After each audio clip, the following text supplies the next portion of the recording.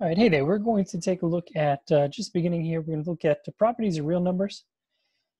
And first thing we'll do is kind of study what we have here. So a natural number, these are all natural numbers, and these are counterexamples, so none of these are.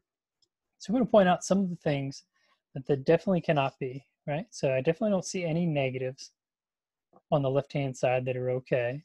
I don't see a zero. That is usually there pretty particular for a reason.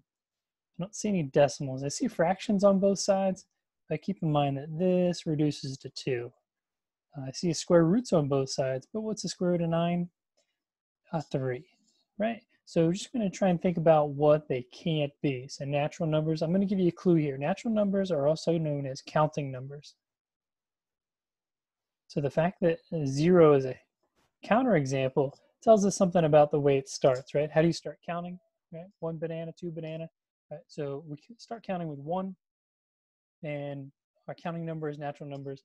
This is normally what we say by accident about whole numbers. Okay, so we're going to keep that in mind as we take a look at the next group. So the next group is whole numbers.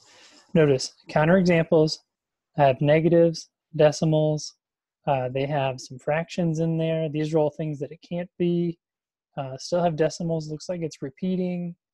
I see square roots on both, but again, I have this where these reduce very, very nicely. Same thing with these fractions. That's actually 2, and that's 2 as well. Okay, so again, we have some of the same idea, but the big key here is what number. Did you circle it on your paper already? Yeah, so whole numbers include that 0. Okay, so normally I highlight the O in whole numbers. Okay, so it's natural numbers plus 0. All right, the next one we have are the integers. So now I see negatives over here, so they're okay. I see 0, I see positives. I see square roots, but they happen to be 3, -2, and 4. All right, so let's find out what cannot be an integer. I see decimals. I see fractions. And again, I see these square roots. That would not be okay. And I see pi. That one's kind of interesting. We'll take a look at that. All right, so we're just trying to build that idea. We don't have to have anything particular yet, but I do see basically all of my other numbers except for now we're going to add in the negatives. But remember, no decimals and no fractions. I'm going to write that as A over B, right? So if I see those two things and it's already reduced, then that's not cool. Okay, but big key here is you do want to reduce the whole thing. So before we get to our next group, think about this. Think of a person that's a rational person, right? What type of behavior do you see at a rational person versus irrational? Okay, which one do you want to be friends with? Okay, so who's your friend? All right, maybe a stinker on me? All right, so who wants to be friends? Rational or irrational? That'll give you enough time to think, right? So your friend is normally someone that's rational, right? That's someone you can count on. Someone that's irrational, you can't really count on them. Okay, so irrational, they're a little bit crazy. They're unpredictable. You don't know what's going to happen next. What? You don't know what's going to happen next. Okay, so irrational, this is pi, right? Because we don't know what's going to happen next with the number pi. It goes on and on and on. Okay, so how would you describe someone driving irrationally? Okay, so maybe they're swerving through lanes, they're going super fast, maybe they're off the road,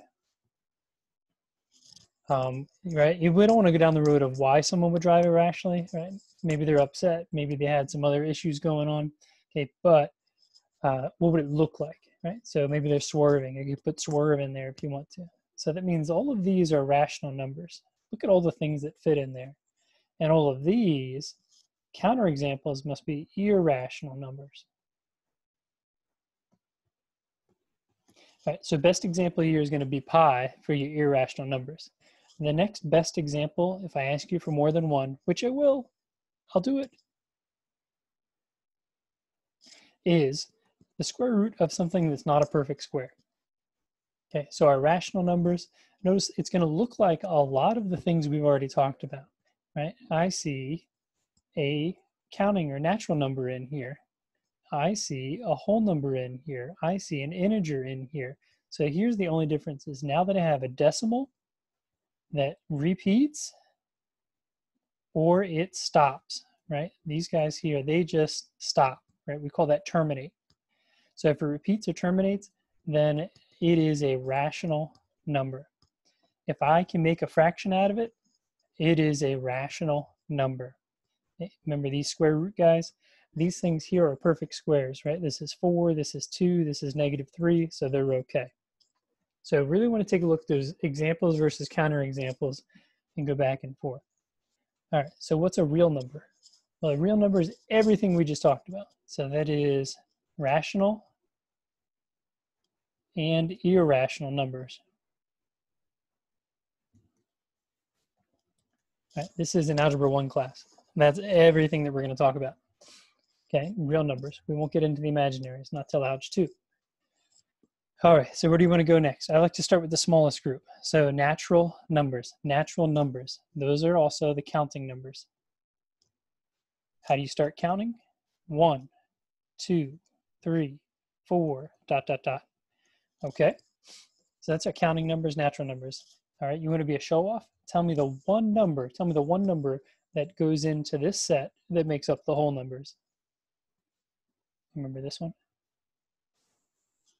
All right, so it's 0, 1, 2, 3, ... Okay, so it's going to go on and on and on. Integers, what do we allow in the group now for integers? -3, -2, -1, 0, 1, 2, 3, ... both ways. Okay, notice no decimals, no fractions. Okay, this is the big key here. A lot of times I'll ask kids, oh, what about -2.2? All of a sudden they'll say integers, but no decimals, no fractions in your integers. All right, so the next thing we have, rational number. Well, let's jump to irrational number. Best example of irrational, it's delicious after dinner too. It's pie. After that, remember I said I was gonna ask for another one? How do I come up with another one? Oh yeah, I do the square root of something that is not perfect, right? So the square root of 2, square root of 3 would work. Can't use square root of 4, square root of 5, anything like that, as long as we don't know that it's a perfect square. Okay, so rational number. So that's going to be all of these things. Okay, so if it's a natural number, a whole number, integer, it's automatically a rational number. The big key here is now I can use 2/3, right? So I can have a fraction. So all fractions. And for decimals, they have to fit into 2 categories.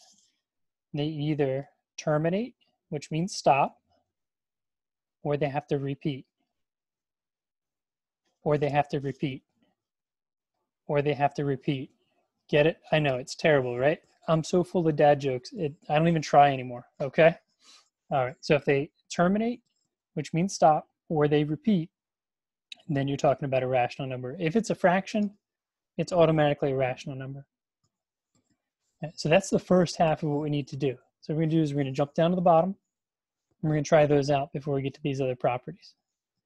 All right, so what you wanna do is try this one out. Can you put them all in the right place? So pause your video. All right, now that you had a chance to pause it, let's see if we can't put all of these in the right place. So I'm gonna take 0 first. 0 is a whole number. The square root of 19. Do I know the square root of 19? I know 16 and I know 25, but 19, that's just a mess. Now we also have another problem that it doesn't fit in as a rational number, but I don't have a category for irrational. Remember, real numbers include your irrational numbers. Pi, speaking of irrational, it is after dinner. I'm starting to get hungry. Now don't let me trick you with this. 3.14, what does that decimal do? You know what that decimal does. It stops, it terminates. So that makes it a rational number, 3.14. So don't just say, oh, that's pi. That'd be good if you knew that was pi. That's a good start. All right, -3.8. Oh no, you didn't say it, did you? No, it can't be an integer because it's a decimal. Right? Remember, that's the one I said I'm going to try and trick you. What about 4.1? Don't do it again. 4.1, that's a rational number as well. 7 squared, these got jammed together, right? So I'm focused on 7 squared. What's 7 squared? 7 times 7 is 49. Can you count to 49? I know you can. So proud of you. What about the square root of 9? That's just 3. That one's okay. Plain old 5. We got to fit all these things in here. I hope you're writing small. I really do. 212. I can count to 212. 10. Got it. I hope that's all that needs to fit in there. Negative 1/2. Careful. Negative doesn't always mean integer. So I still don't have an integer because it's a fraction. But it is a rational number. Negative 1/2. Negative 24. Dun, dun, dun. There we go. We finally got an integer. There it is. 1/4. 1/4. Okay, that's a fraction, so it at least has to be rational, if not something better. So 1/4. How'd you do? Give yourself a sticker if you did well, or a gold star, or a blue star. I don't care what color. Just give yourself a star. Everybody likes to get stars on their paper. Boom. Look, I did pretty good. All right, last part. Here we go.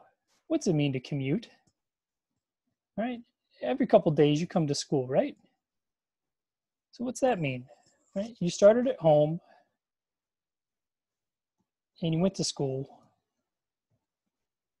And then you went from school and you went home. That's what your commute means. What does this have to do with math class, Mr. Rotolo? I don't know everything. So here's what I'm talking about. When we talk about addition and multiplication, we have this commutative property. Okay? So A plus B equals B plus A. 2 plus 5 equals 5 plus 2. Does it not? I'm pretty sure it does. We could replace those plus signs with your multiplication. That's a commutative property. Notice I'm changing the order. I'm changing the order. All right. What's an association?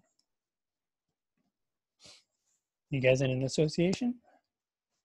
Now, this one association that I know of right now, they were pretty smart. They took all their teams and they put them in a bubble down in Disney World, which, what's better than Disney World? I don't know.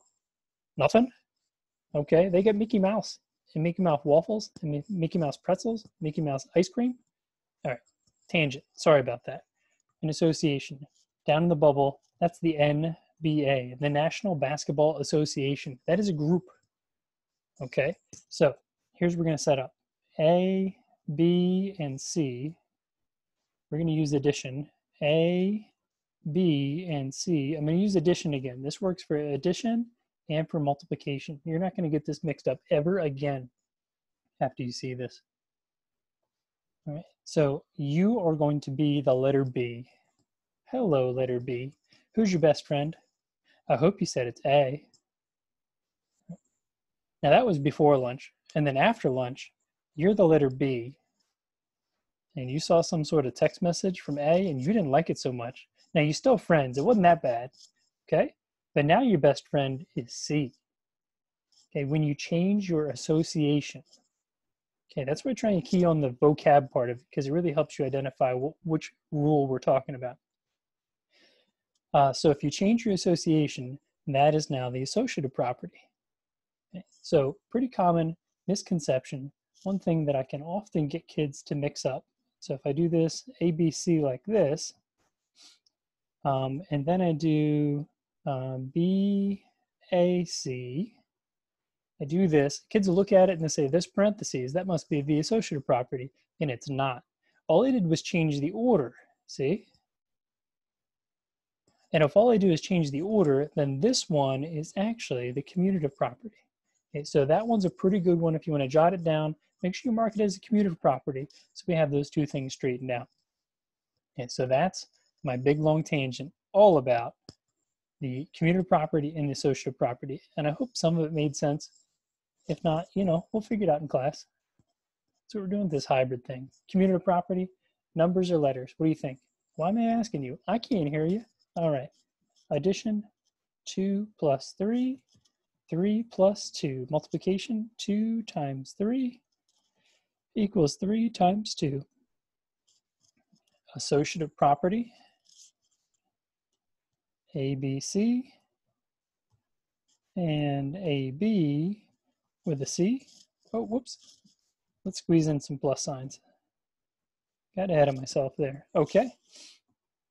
AB with a C and A with a BC. All right, so notice the order doesn't matter as long as we change that group, who you're grouped with, okay? So think of the NBA, or don't forget the WNBA. All right, we don't want to leave anybody out. All right, the identity property. Now, we didn't address these, but I think you can get them as we talk about it. So in addition, so if I'm the number 5, what do I have to add to me to keep the number 5? Because I like being number 5, okay? I have to add 0. What if I am multiplying? What do I have to multiply by so I can stay the number 5? 1. Okay, so these vary just a little bit for multiplication. All right, the one that's usually a little bit stinky here, the inverse. So I want 5, and then plus what thing gives me 0? Well, that'd have to be -5, right? So this one is going to be, with its addition, we're talking about subtraction. So if it's multiplication, I have to be thinking about division, but I don't get to actually divide. So what I have to do is use the reciprocal. Okay, remember that's when we flip it over. So I'm going to get 1. So these two properties, they get confused, and I completely understand. But remember, identity is really about staying who you are. 5 wants to stay 5. So if it's by addition or multiplication, what do we have to do to make that happen? Inverse, this is how you solve things. And the last one, distributive property. 2, let's go with x plus 5, and let's just distribute here. So it becomes 2x plus 10. Now you often see this as maybe x minus 1, and they might put a 5 over here. This is very common on your standardized test. So I want to make sure I show it to you at least one time here. So distributive property works both ways, whether it's from the left or the right, but it's all about multiplication. All right, hey, that was it. That's the first one. We tried these already. Got a couple warm-up problems. If you want to practice your order of operations, go ahead and pause it there, and we'll check those answers out in class.